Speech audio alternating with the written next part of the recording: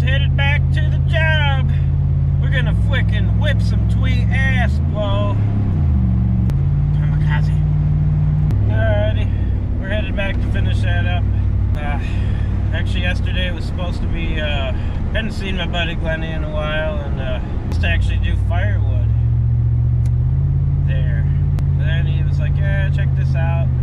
Kinda don't like this, all that weight on that limb hanging over my house. So, but we like bullshitted for an hour and a half or so, or two, before we went and looked at that. And I was like, yeah, shit, we can get started on it today. And like I said before, we're supposed to do a little more, but I'm glad we didn't, just for the fact like the health of that limb. It's probably not considered proper or the greatest for the health of the tree what we did, removing taking them back that far, but I think it's a good balance there. He's got some peace of mind now that all that weight's off that over the house. I'll leave a link for the first video. I kind of don't care too much for my earlier videos. I think they're kind of shitty, but I'll leave a link to that one, the first part of this limb. And then I think that was probably about 1,100 pounds or so of weight, if I remember right, that we took off originally. And then probably here now is like I don't know, get 14 or 1,500 pounds worth of weight, probably, you know, give or take. So it was a big old fat limb. I think it would have fell victim to the storms had we not taken the weight off originally that we've had these past couple of years. As I said, I think that was a few years ago I did that one originally. So yeah, about the whole firewood doing yesterday, I brought the 372 with the 24 on it. But anyways, I brought the 562 today instead, because it's just a hair lighter, not much, but I do got the lighter 24 on it, and a skip tooth chain, just for strictly for in tree use. My experience is more with Husqvarna. But I like the guys, like Popular Mechanic is one. Shout out to Popular Mechanic. Go check out his channel. He's awesome. Good like work climbs that are like nice, quick, short and sweet edits. Real good edits, and but they still manage to kind of show you what the gist of what's going on. So real good stuff there. He does reviews, and also his videos on saw mods, working on saws. Great channel. Go check him out. But he is one of them. I like him a lot for the fact that he's not like fucking steel and fuck Husqvarna, or you know, like, because I'm jealous. He's got the 462. I want that saw. But so I like that. I think that's the best. The loophole. Which saw is better? Steel, Husqvarna, Echo, or Dolmar, or whatever. I think they're all. I think it's wise to own a little of all of them. So that's kind of what I was thinking there. Own a little of all of them. I want the 462. Like I said, mostly I'm a Husky guy. I love the 201. I like the 201 TC better than the 200. I don't know why. I almost feel like because it's the first, like the old guys with the 200, that was probably like, at the time when it was new, it was super fucking badass. And it sounds nice. So even when I first got it, I paid like $250, $275 for my 200 off a guy that was using it just here and there for liming and like groundwork. Like he didn't have a whole lot of use, I don't believe, on it. And the sound of the exhaust is amazing. So when I first got it, I was kind of all like, damn, these things are the shit. But then I started using it, and then I go back to my 201 TC and my 201 fucking rips with the 16. They both got 16s on them, and that thing just, I love that saw. That's my favorite saw, the 201. My second favorite's probably the 372, just because it's super reliable. They got a very good reputation, the 372s, Husqvarnas.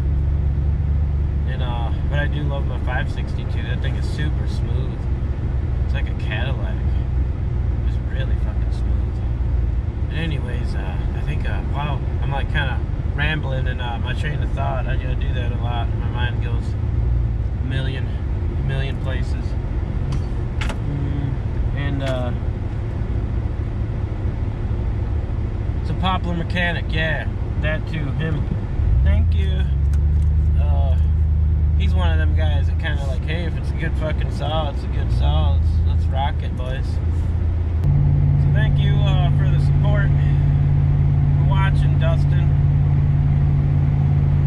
Poplar mechanic, I appreciate that. I appreciate all of you, of course, everyone who watches and supports. But my main homies, you know, Dustin, Poplar mechanic, Scott, Scoop TCI, Stillborn, Mike, and Mike Frizzle. And I'm sure I'm leaving someone out, kind of always do, scatterbrain. But thank you guys. Buckin would calls them true blues.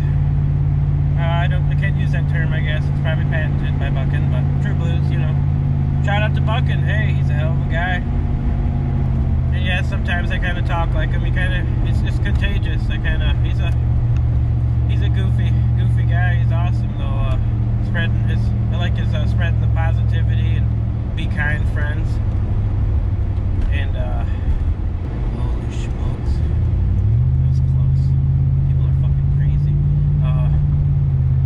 Buckin, yeah, you kind of hear like I talk like him sometimes, or kind of sort of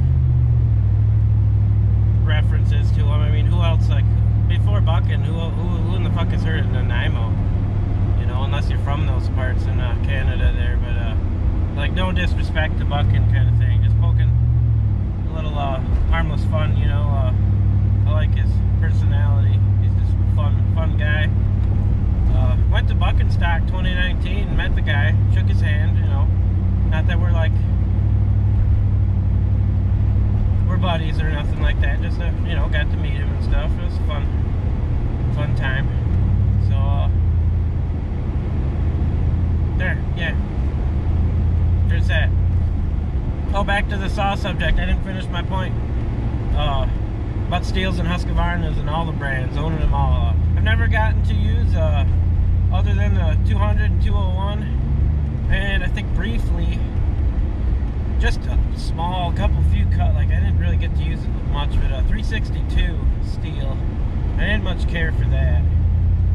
I think I like the 562 Husky better than that one, but I've never gotten to use any other commercial steel saws, so like I can't speak on them. Like you know, 461, 462, 660, none of them, you know. So I hope to one day use or buy a 462 and at least get to kind of try a 660 compared to a 395. It'd be cool. So there's that. Just why can't all, you know, just love all saws, you know. They all got their flaws. Everybody's got like a kind of like Ford, Chevy, Dodge. Everybody's got some like Uncle Ronnie that like owned, like if you're a Ford guy or something, and like my Uncle Ronnie used to he bought a Chevy one time. The thing was a piece of shit. There's probably like a S10 or like a Cavalier or something that was kind of problematic to begin with, you know, or, you know, had their issues, but like, so all Chevys are junk, or vice versa, you know, like, it goes for any of the car brands, you know, kind of thing. Fucking cousin Jerry bought a Honda Civic, and the thing broke down, left him stranded one time. Fucking turned out he never checked the oil, probably. Yeah, piece of shit, junk. That's why I buy Hyundai. You know, you get my point. Joshman drives Chevy, by the way.